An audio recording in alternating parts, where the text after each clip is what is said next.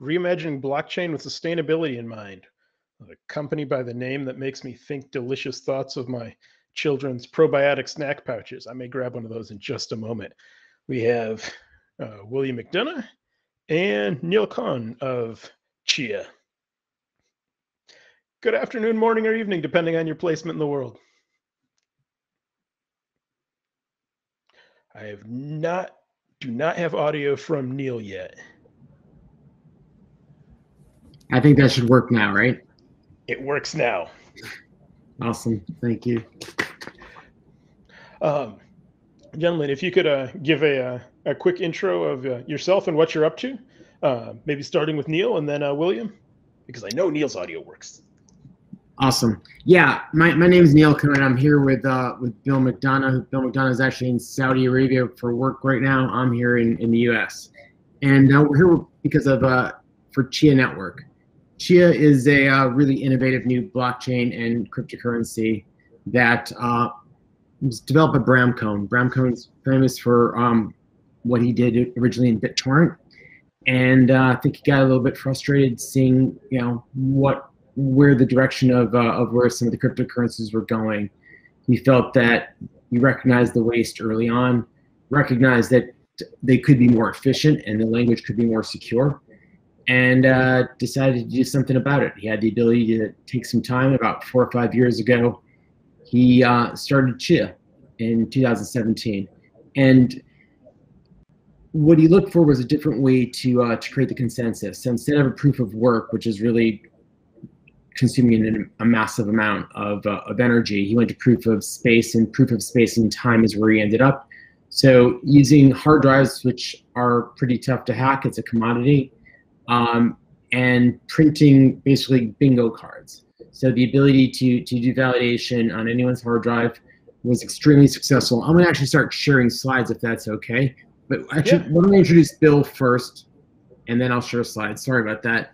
So not a problem, perfect. I'll get into this further, but by getting involved in Chia, I recognize that we would really benefit from bringing in one of my heroes, and that's Bill McDonough. Bill McDonough is truly the father of circular economy, and a brilliant architect as well. And his architecture has really recognized the incredible importance of being in sync with our environment, biosphere and technosphere, as we'll talk about.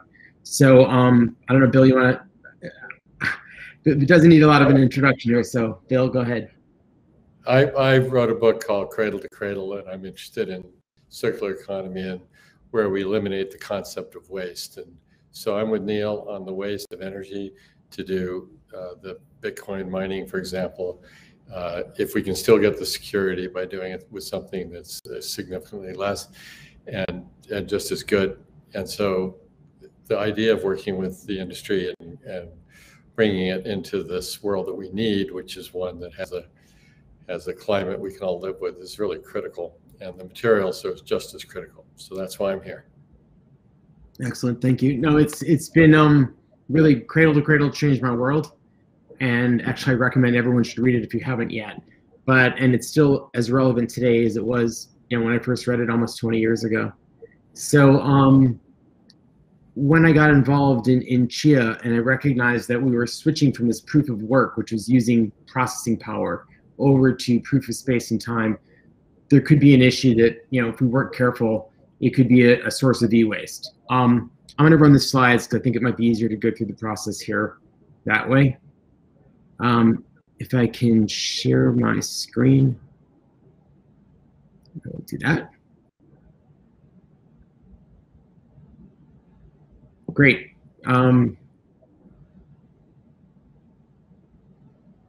Hopefully that works. So, as I was saying, Chia is green money for a digital world. It was designed, really, as Bill would say, it was designed with intent. It was designed Not to be just yet. Okay, did you have slides? The share screen button should be right down in the center. Oh, I thought I had it. A I'm little sorry. laptop with the X through it. You may have to authorize it to share if you haven't. Oh, there we are. You good? All set. Awesome. Okay, thanks. Sorry about that. Okay, I'll go back to the beginning here. So what we hope to do here actually is introduce a little bit about Chia and then talk about the Chia Circular Drive Initiative, the Circular Storage Initiative now, which Bill McDonough, we're fortunate enough that he's partnered with us to run this and to really be our more than just our spiritual, guide here, but to really help us help Chia be a source and a force for good. So Chia started out, it's a green digital money, and it's designed to be secure. It's designed with intent and really to cut down on the energy use. We are far less than 1% of what a proof of work, such as Bitcoin or Ethereum, would currently use, and that is by using proof of space and time. Really, it's the first true Nakamoto consensus since Bitcoin. It works very much in the same way. However, the language, then we recognize the huge advance that Ethereum made by creating programmable money. And what Bram Cohen did there was to create a new language based on Lisp.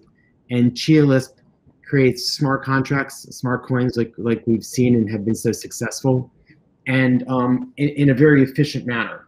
So Chia has the ability to do smart contracts, actually has the ability to be a fully public blockchain that can store data as well without causing a lot of congestion and without, right now, without any fees. And we believe we'll be able to keep the fees extremely low. We have an enterprise approach. Chia Network is now working to help companies adopt Chia.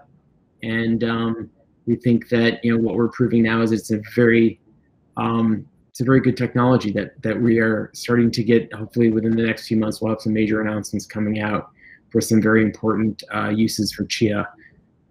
It's being recognized for its incredibly high security, its superior functionality, and it's really unmatched sustainability.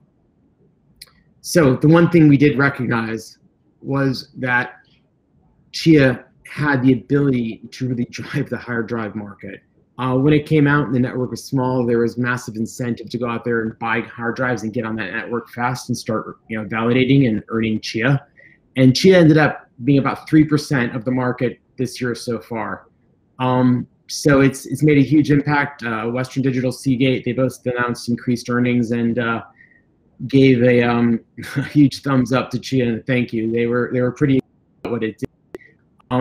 While that was fun to see the rush for Chia, we knew that we did not want to see that continue. The intent was always that any drive, even a damaged drive, can farm Chia. Chia, once you write that drive with the cryptographs, it really could be read only. It's extremely low energy, and it operates at a very low energy level. So our goal was always to use used drives that were currently no longer being used and really just shredded.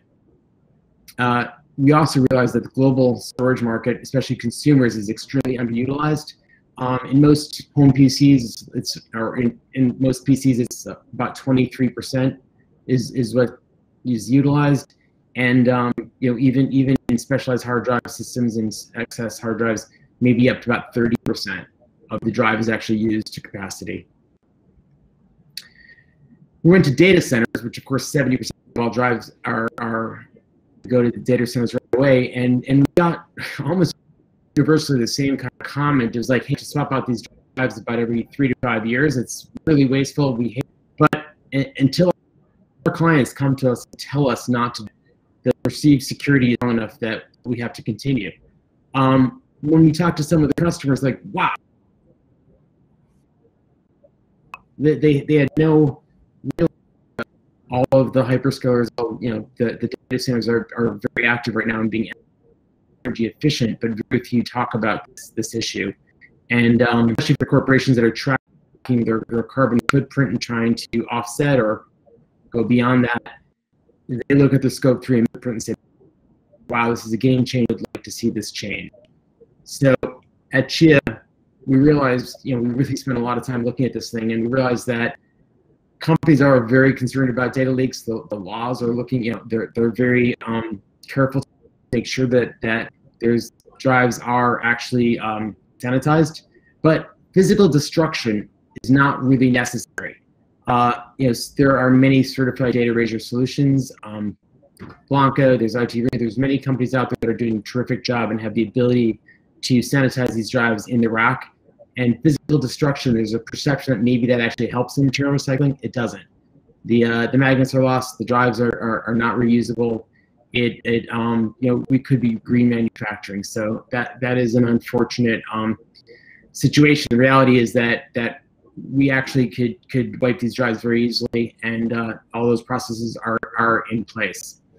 So we've been putting this program together. Right now, it's really exciting. We're working with some manufacturers to create computers that would go into the developing world to be used to actually help to help bootstrap and be inclusive and bring a lot of the least developed worlds and areas that need to be connected into that world, into our economy. And by including extra storage there, they can actually farm Chia on those computers to create the revenue that could actually pay for those drives or actually give them sources of revenue. Farming Chia is a great second use for these drives, even low quality drives that I mentioned. And then also these IT centers are realizing that by having a second use for these drives, it allows them to lower their overall cost and either to use again or to resell or to use to farm Chia.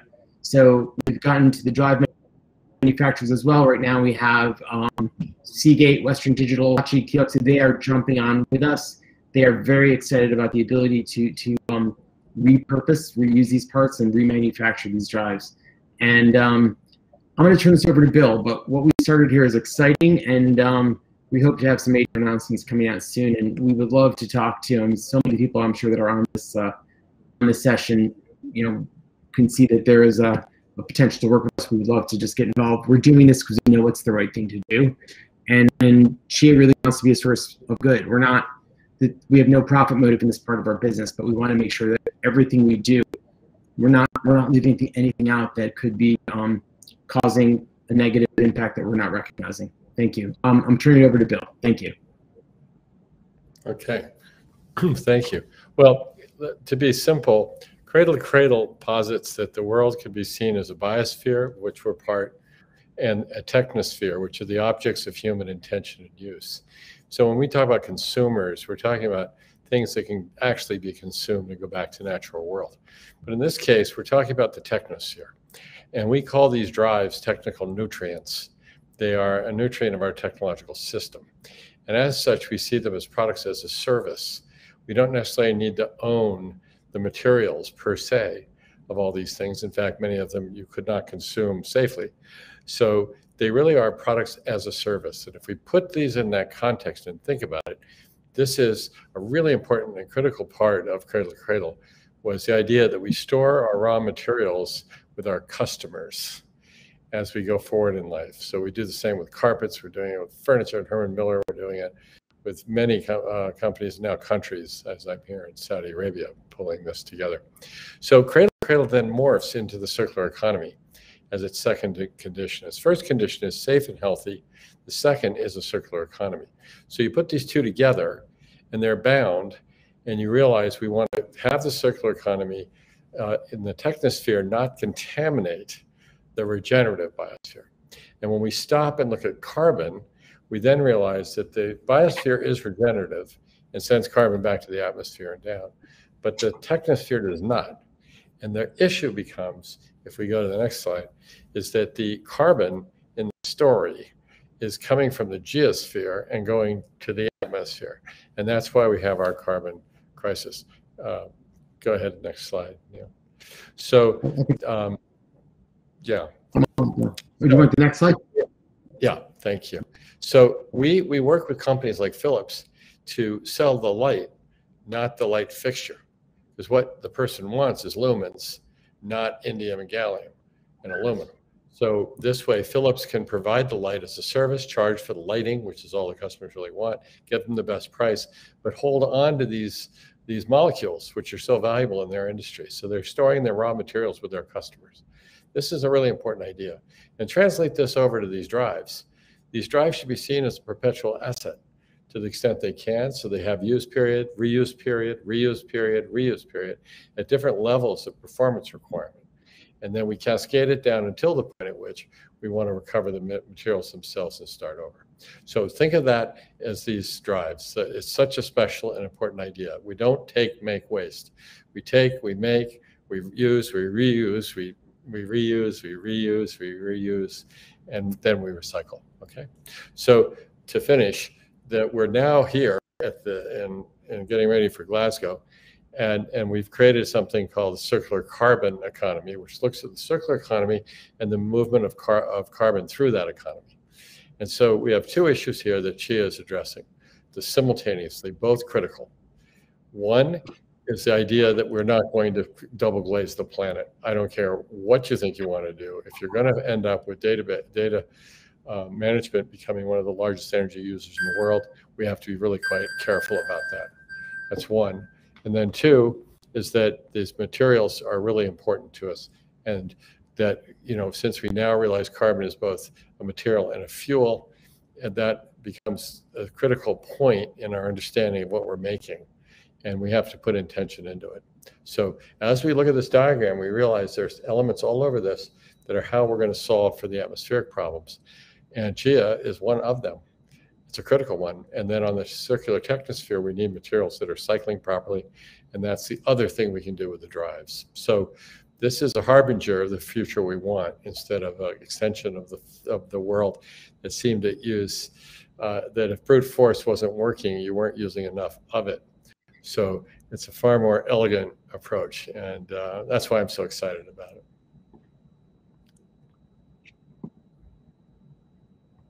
Thank you, Neil. Excellent. Thanks, Bill.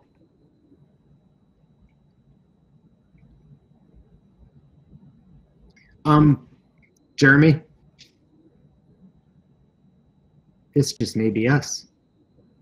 Okay. There we go. Hey, Jeremy. Hey.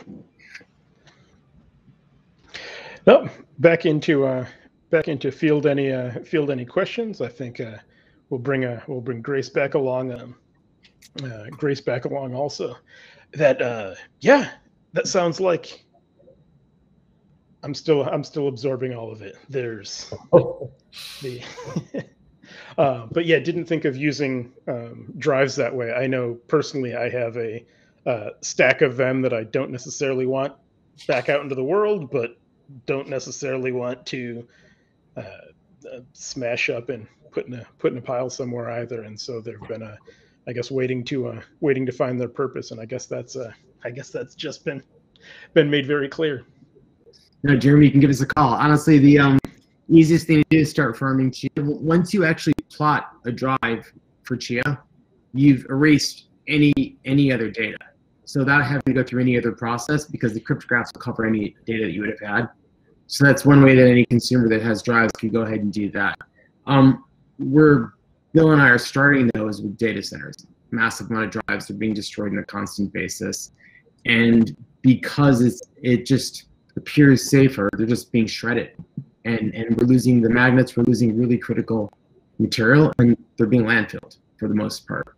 So just only, I mean, I have the stats here, but a tiny fraction is actually being recovered. But our goal would be then to go to the consumers at some point. So we're in. Yeah, I love keeping stuff out of landfills. I can't imagine that the water that's filtered down through there is going to be delicious. Thank you.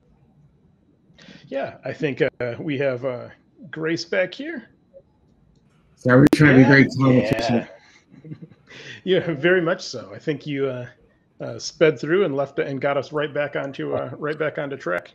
That's what I was gonna say. It was speedy and informative.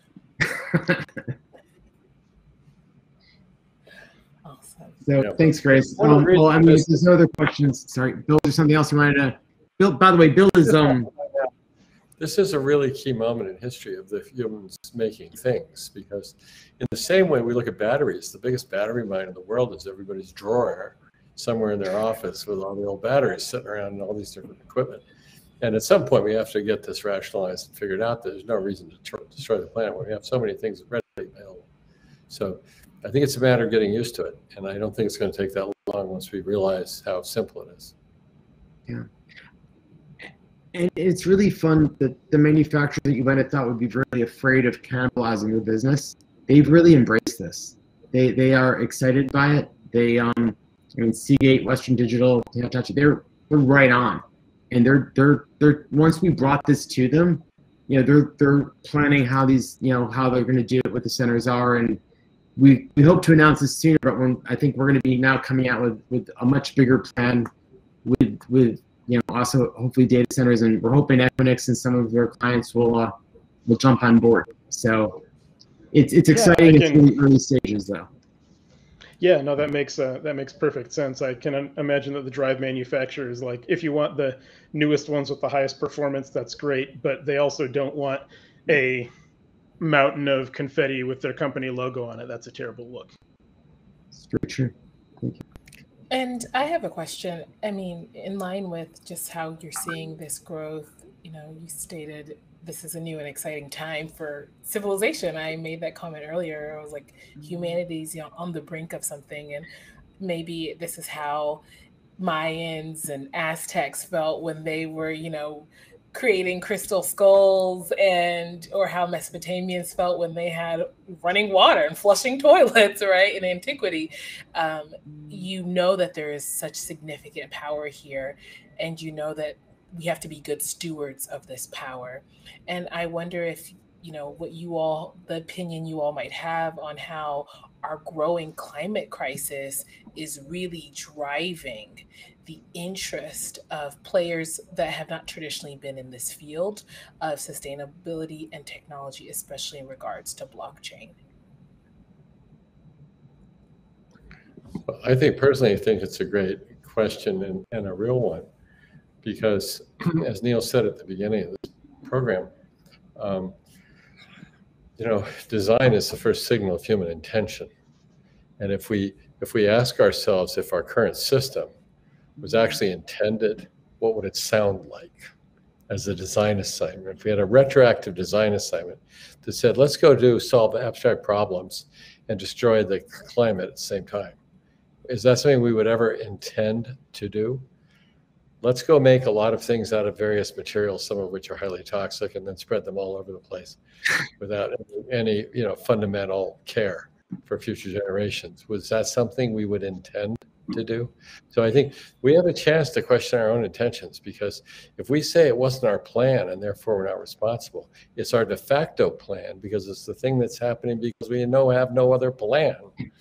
So who has the plan? And that's one of the things I love about this, that this is something that is intentionally being developed to do the things we need and not do the things that terrify us.